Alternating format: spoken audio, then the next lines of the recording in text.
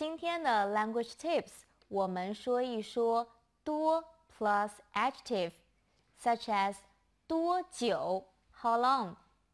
多 plus adjective can be used to form questions, translated as how.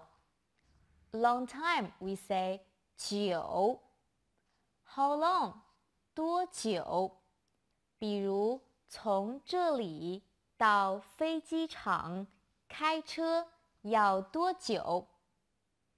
大 big or elder in age. How old we say 多大比如你的孩子多大了？少意思是 a little or few. How much we say 多少比如这个多少钱？ Far is 远 So how far 怎么说？多远多远多远比如从火车站到酒店多远？ How far is it from the train station to the hotel?